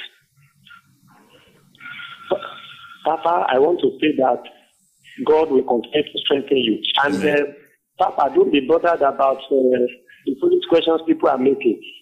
Only help us bear with the situations of things and people, so that some of your teaching, you will not look at them as being stupid, as being foolish. You help us lower the tempo, pity them, honor them, and the Lord will continue to honor you, Papa. Amen. We always enjoy you. Amen. A lot of denominations, even some GOs I know, have vowed secretly, learning a lot of teachings that you are giving unto us. Amen. Finally, please don't forget my 70 questions that you I'm going back to them any moment now. Michael Bush. Thank you. God bless you. Thank you. Amen. I'm going back to it any moment now, as a matter of fact. But let's just go back to Pastor Akintayo in Ondo State and round off two more questions. Yes. Papa, what does it mean? Let me give you more scriptures. Yes. Hebrews 7:25 is able to save to the uttermost those who come to God by faith, seeing he ever liveth to make intercession. Romans 8:23 till the end of that chapter, nothing shall be able to separate us from the love of God, which is in Christ Jesus. Salvation is a union with God that can never be separated. Okay, so Pastor Akintayo, let's just quickly round off with you. What does it mean, Papa, when the Bible says if someone has been doing good before and does evil, that the evil would cover all the good he had done before? That's in the Old Testament. You're quoting the law of Moses. That's not in the New. Okay. Jesus took care of all of that. Can you also explain Hebrews 10, 26 to 29? If we sin willfully after we have received the knowledge of the truth, there remain no sacrifice, but a fearful indignation that shall devour the adversary. The active word there is adversary. Who is an adversary? One who rejects the gospel of Christ. So that scripture is for people who did not accept the salvation that Christ offers. Okay, from Ondo to Osun State, Osogbo, we're coming. Reverend Sam Ajala, who just left off the call with us, we're coming to you right on the heels of this caller. Hello. Hello, good evening. Good evening. Thank you for joining us. Your name, where you calling from? Please, my name is Among Redonasi. I'm calling from Ghana. Ghana. Go ahead. Papa, good evening, sir. Evening. Bless you. Bless you. Papa, your teachings have changed my life since 2017. Wow. When you came to Kaswadi in Ghana. Yes. Since from then, I'm continuing following you till this day. Wow. But Papa, I've completed school for 3 years now. I have not gotten a job. I have applied everywhere. I need your prayer, Papa. All right. We join faith with you right now and we call forth a job for you. We command circumstances and situations to create an opportunity for you to find a gainful employment and make impact. In Jesus' name. Amen. Amen. Okay, so Reverend Sam Ajala in Osogbo, Osun State, we're here with you. Your 31st question. You know, it's not 70 questions he asked, Reverend Sam Ajala. Yes, because there are some that are 4, 5, you know, so. But the 31st, as you listed it out, when a Christian has great passion for souls, evangelism, planting of churches, and the very sick, and not remembered to be supported, what is his reward? Oh, you'll be rewarded for striving to stay in the faith in spite of your situation. We preach the gospel in and out of season. As long as you stay in it, you don't quit, you don't give up. There's a reward for you for persevering in spite of the circumstances to preach Christ. So he's just wondering, is that what Paul meant when he said, thrice have I called unto God to remove this thorn, and God says, my grace is sufficient unto you? No. Brother Paul was going through human persecution. Read the pretext and the post-text of that scripture. You will see that it was persecution that Paul called a thorn in the flesh. And you can't pray persecution away. So that's why God told him, my grace is sufficient for you. Question 32 from Reverend Sam Ajala in Osogbo, Osun State. If I may ask, Papa, you look fetish, jumping and demonstrating all over the place. Kindly join CAN, under which PFN is, if your church has not. Very essential, sir, especially to review this truth explosion. I was PFN youth chairman for 8 years of my life. I think I've contributed my quota. Let me face my assignment. Okay, so question 33 from Reverend Sam Ajala. Why do we have, I don't know, is this what it is? Plagiarism in the Bible and some verses missing with different versions? Is that what it is? No. There's not. What we have is actually translation issue, and it is simple. The Bible is an ancient material. So because of, the age at which the Bible was written and the language that was used, and we're translating the language to another language, sometimes you have those issues. So that's why proper Bible teaching is necessary. And proper Bible study is necessary, using the aid of the Greek and the Hebrew and all the resources that enables you to bring out the meaning of words in scripture, which is what we call hermeneutics in theology. There's nothing wrong with the Bible. It's just that the seeming contradictions are in the minds of a man who has not been tutored on how to use the book. Okay, from Osun State, we're going straight to Lagos. I.K. Peters, good evening, sir. On a Sunday, that's during the second service, you said that God didn't send down the fire when Elijah called for it. Who did then? If angels, which of them? Divine or demonic? Seeing Elijah is God's servant? Thank you, sir. Again, Luke chapter 9, verse 51 to 54. So you know what happened with Elijah. And it came to pass when the time was come that he should be received up, he steadfastly set his face to go to Jerusalem. Talking about Jesus. Next verse. And sent messengers before his face. And they went and entered into a village of the Samaritans to make ready for him. Next verse. And they did not receive him, because his face was as though he would go to Jerusalem. Next verse. And when his disciples, James and John, saw this, they said, Lord, wilt thou that we command fire to come down from heaven and consume them, even as Elijah did? They are talking to Jesus now. Look at Jesus' answer, very instructive. But he turned and rebuked them. In the Bible, it's only evil spirits you rebuke, and said, you know not what manner of spirit you are of. That means the spirit that brought fire down for Elijah was not the Spirit of God, because Jesus does not do double standards. He's the same yesterday, today, and forever. So if he cannot allow them bring fire today, and he tells them that fire is not of the Spirit of God, then certainly the fire that came down in the days of Elijah was not from God. And let me tell you the truth, you better believe Jesus, because Jesus is God redefining the character of God. Okay, so Lagos, while growing up, we heard so many things in church in what to look out for in choosing a spouse. So as a believer, do you need to wait to hear God speak to you or tell you the name of who to marry? How should a believer go about marital choice doctrinally? Thank you, sir. In the choice of your life partner, you don't wait for God. God is not the one that will live with the woman. He that finds a wife finds a good.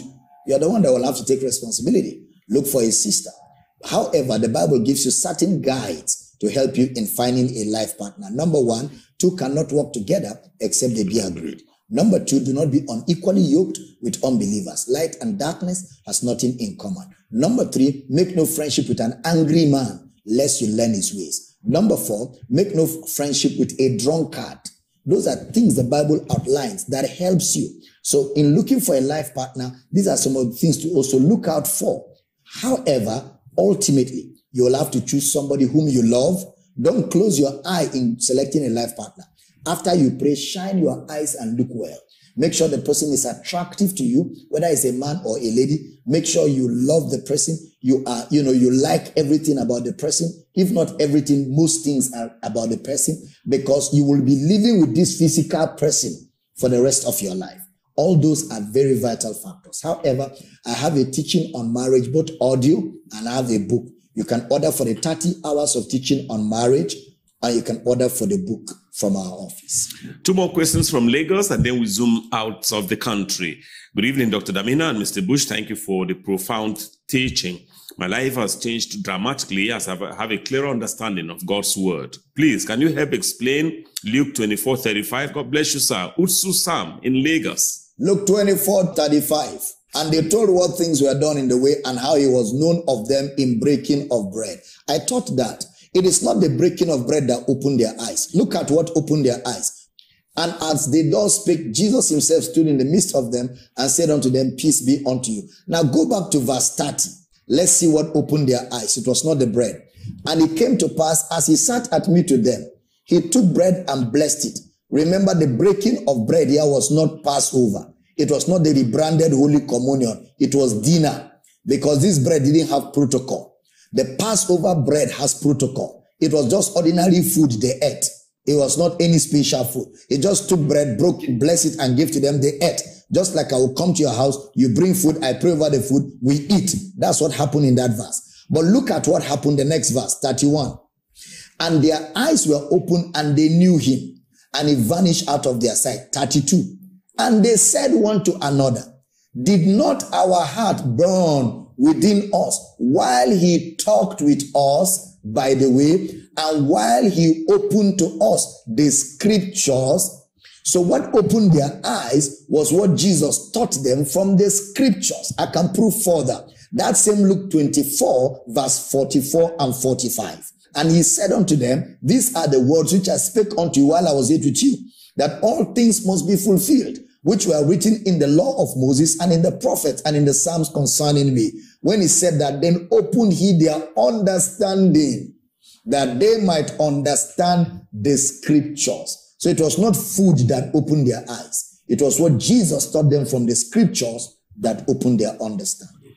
Sebastiano, Mr. Bush, great job you're doing. Well done. Baba, great grace is upon you eternally. Baba, in Galatians 4:5, talking about those under the law, A, were the Jews under the law of Moses that Christ had to come specifically for their redemption? Yes, the law was given to the Jews. Sebastiano continues, were there others under the law that needed no redemption? Well, there's nobody under the law that didn't need redemption, because the law made everybody guilty in the whole world. That's why Jesus died for everybody. Okay, and I think he rounds off now. I hope so. Why would Brother Paul use the word those under the law as the people Christ came to redeem? Well, those under the law, Jewish people specifically. But again, by implication, when people under Gentiles reject the gospel, they bring themselves under the law too. Because the law is for the unbeliever, the person that does not believe the gospel. The calls are 30 minutes away, 30 seconds away, but I just dashed to Abuja where David is waiting. Thank you, Dr. Damina, for your labor in word and doctrine. Please explain why the sons of Noah were not necessarily saved, even though they were in the ark. Similarly, with the children of Israel who were saved from the destroyer in Egypt. But you said not all of them were saved. Thank you. Yeah, because salvation has to be by a man accepting the message and believing the message. There's a limit to which somebody can carry you for some time. A time ultimately must come where you have to make the choice of receiving Christ. Moses bore them on eagle's wing for some time.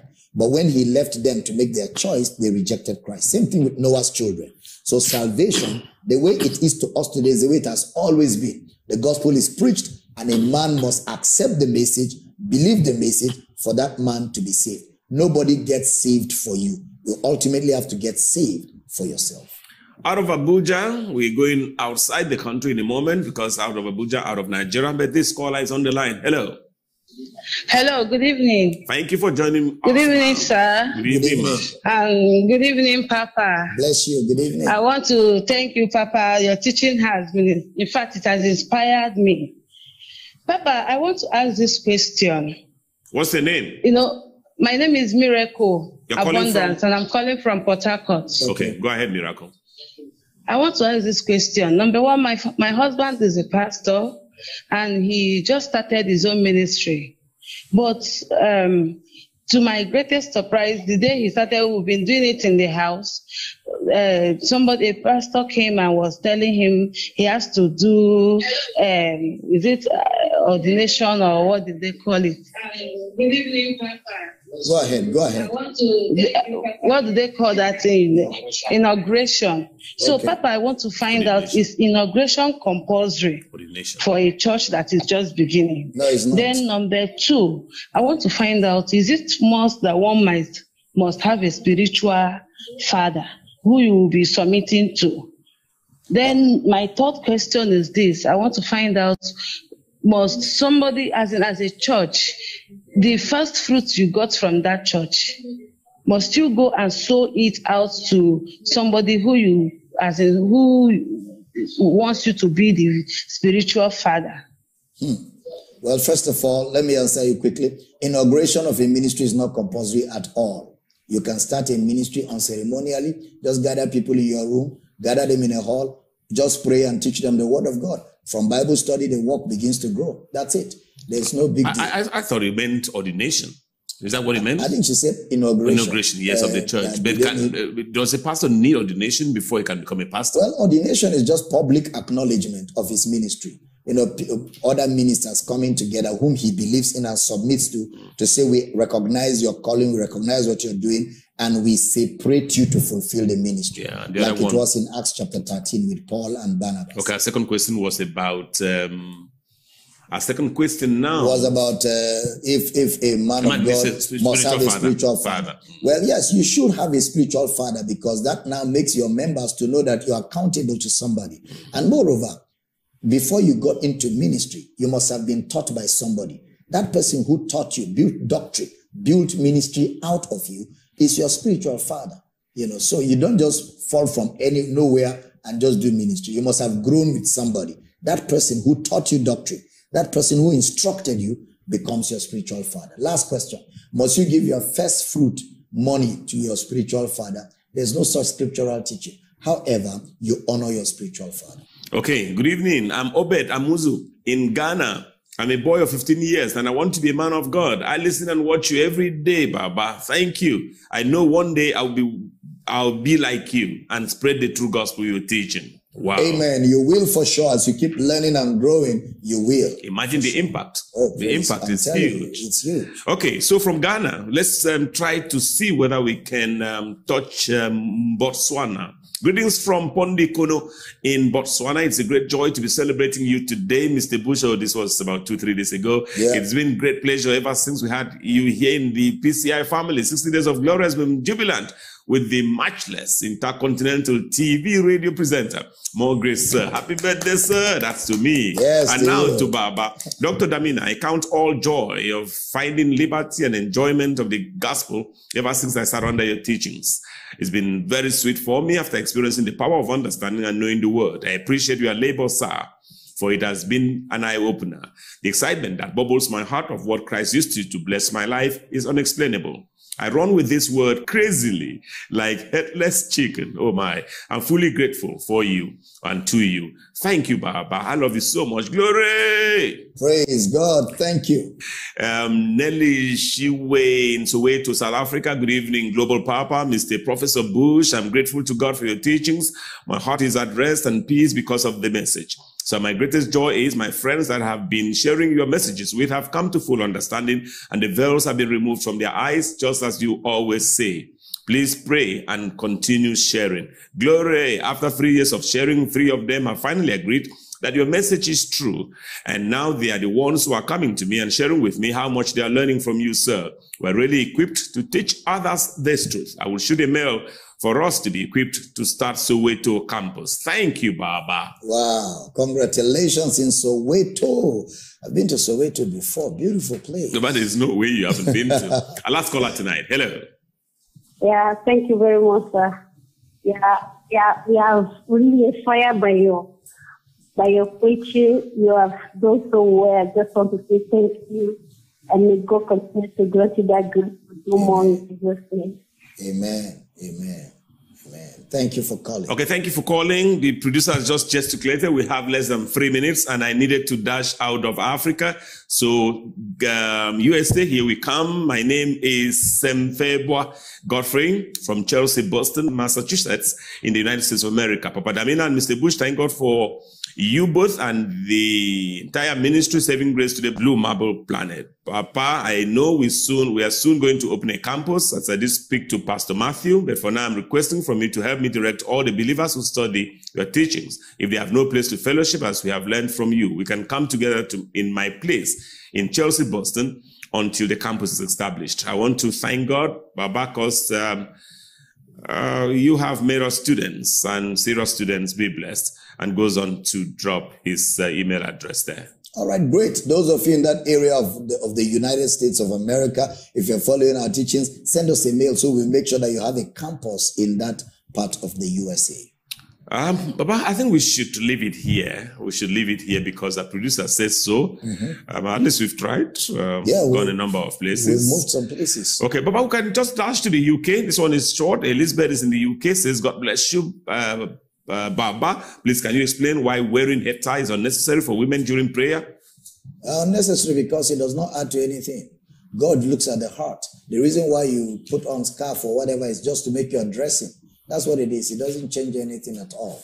God looks at your heart. We need to go. We need to go, Baba, from the studios in Uyo, Nigeria. Cameramen, studio hands, studio engineers, everyone joins me, Michael Bush, to bring on Papa for the last time tonight. The Intercontinental Mr. Bush, what a blessing tonight. Always a joy. The time just keeps flying, man. I don't know. I don't know what this time is doing to us. But guys, we love you. We look forward to being with you again tomorrow. Share with other people. Bring more people to be part of what we're doing as we flood the earth with the fragrance of Jesus' grace. We love you guys. Enjoy the rest of your evening. And until tomorrow, be blessed.